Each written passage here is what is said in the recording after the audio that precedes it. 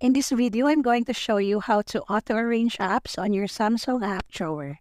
If you're new to this channel, please subscribe or click the follow button to be updated with their latest upload.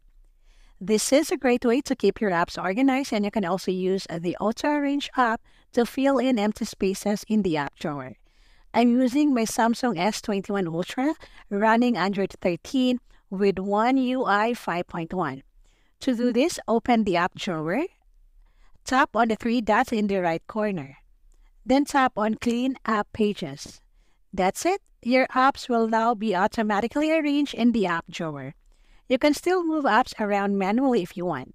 I hope this video was helpful. Let me know if you have any questions in the comment below.